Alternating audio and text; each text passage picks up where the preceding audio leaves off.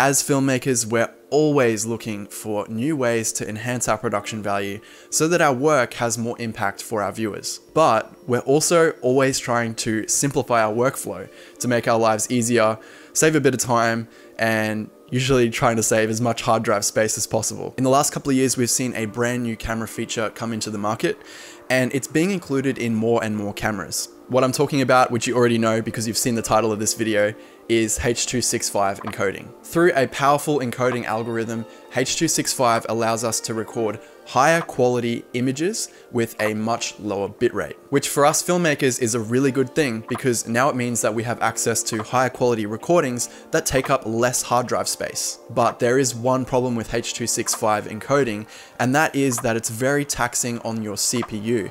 And the machines that we have now on the market aren't exactly optimized to play back and edit H265 files. When new machines come out that are more optimized, this problem's pretty much going to go away.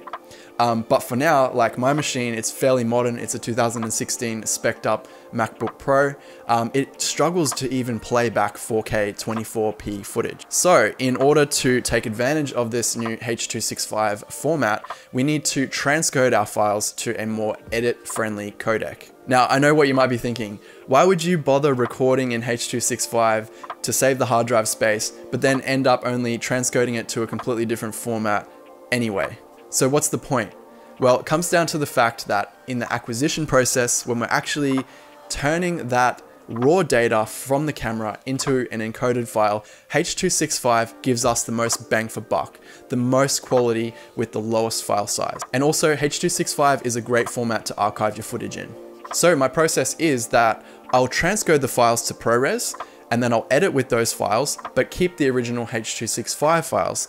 But then when I'm finished with the project, it's all delivered, it's all finished, I'll actually delete those ProRes files. But if I ever need to come back at a later date and make changes to that project, which doesn't really happen that often, I can always retranscode those H265 files back to ProRes. All right, so with that out of the way, now I want to actually show you guys how I do it. So how I take H265 footage and encode it into the best possible format for editing. We're going to be using a software called Davinci Resolve to do the transcoding. Don't worry, it's free, and I've left a link in the description to that software, so make sure you go ahead and download Resolve before we get started. If you didn't already know, Resolve is a color correction and editing platform that can also perform incredibly fast file exports, and it is my software of choice for this type of work. The other link in the description is the Apple ProRes Whitepaper, so we're also going to be referring to that to help us figure out the perfect codec to use. Okay, so we're going to start by opening Davinci Resolve.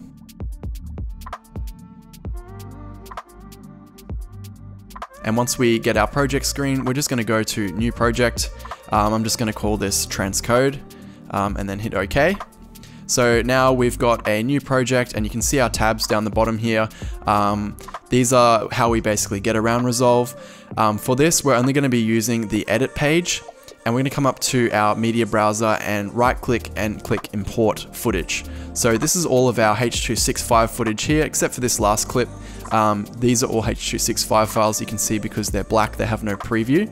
I'm going to import those, and now we're going to get this dialog box that says the frame rate doesn't match the current project settings, so by default it's set to 24p.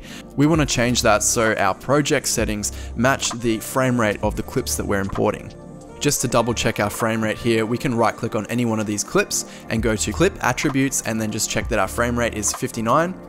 And then we can also go up to file project settings as well, just to make sure that our timeline is the same frame rate as our footage. And while we're here, we're also going to change our timeline resolution to the resolution of the clips, which is 4K or 3840 by 2160. So once we're happy with that, we can click save, and now we're ready to go. So now we're going to highlight all our clips by clicking on the first one, holding shift, clicking on the last one, and we're going to drag those down onto the timeline. So now once they're all there, we can check that all our clips are in the timeline. So the next step, we're actually going to skip over these next two tabs, the color and the sound tab. We're going to go right to the end to the export or deliver tab. And now we get a completely different screen and we get all these different options for how we want to export our video. So on the left hand side, we have all our options for our encoding. Down the bottom, we of course have our timeline. And then on the right hand side, we have our queue. So all of the clips that will be exported will show up in our queue. First of all, we're just going to change our file name to something relevant. The next step is we're going to choose where we want to save these files. So I've got a folder set up here.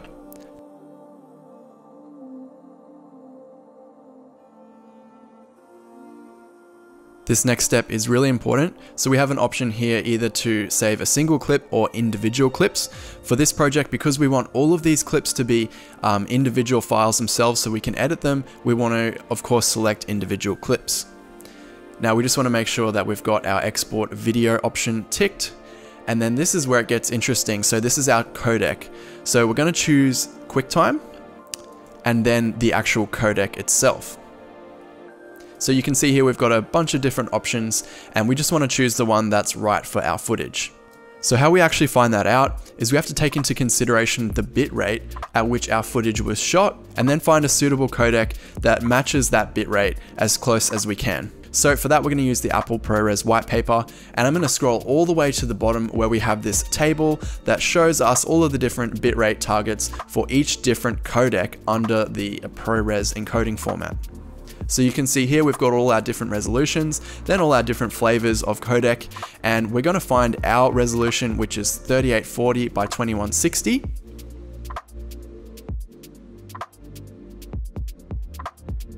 Then we're going to find our frame rate, which is 60 frames per second. And we're looking at a bitrate here of 363 megabits per second. As we go up, we also have some higher bit rates here. Because our files from the Fuji were recorded at 200 megabits per second, we're going to choose the lowest format, which is ProRes Proxy, because its bitrate is as close to 200 as possible. That way we know, because the bitrate of Proxy is 363 megabits per second, we're not actually going to lose any quality if we transcode to this format. So hopefully this makes sense. We just want to choose a codec that's going to fit all the information from our original file into this new transcoded file. The next thing is to make sure that our resolution of our timeline is the same as the source clips. So here we've got 3840 by 2160. So opening up the panel further, there's not much else here in this window to check. Coming over to the file tab, we're going to leave all of these at default, except we're just going to come down and make sure that our render speed is set to maximum. One last thing you want to check before you add this to the render queue is just to make sure that you've got the entire timeline selected, so that we're going to export all the clips in our timeline. So now that we're happy that we've got all our settings correct, we've selected the entire timeline, we can add this to our render queue. And we simply just press render and then we wait. Okay, so I'm going to fast forward through this process because obviously it can take a little bit of time. I usually let my transcoding happen overnight so that it doesn't interrupt my normal workflow. I would recommend that if you have time to do the same thing. And you've probably already guessed that H265 isn't the right acquisition codec for quick turnarounds. For that, I'd probably stick to regular H264. So now that our transcoding has completed, we can go into the Finder window where we saved our files and just check that everything's there and that there's no encoding errors. As you can see as well, the files are playing back beautifully now, no drop frames, everything is pretty much perfect.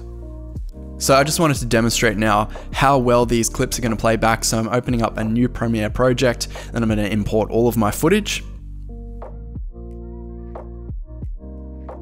So as you can see here, our clips load straight away and they're scrubbing through with the thumbnail view. And then if we open a clip, we can play it back in full resolution. We can scrub through the clip, no drop frames. Everything is pretty much perfect from here.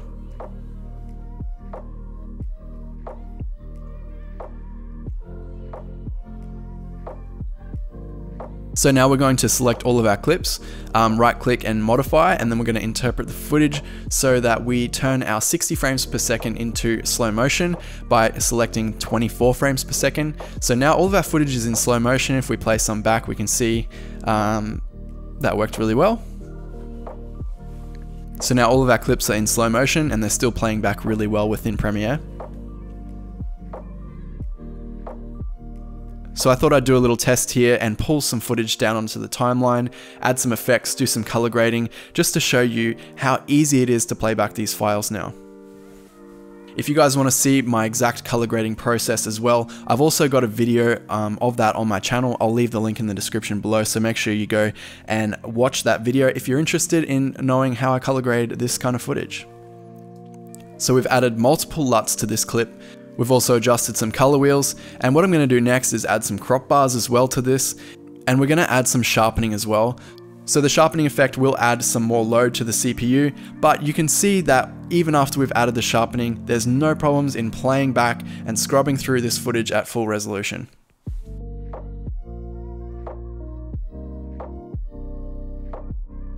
That's all there is to it, guys. If this helped you out, I want you guys to leave a turtle emoji comment in the comment section below.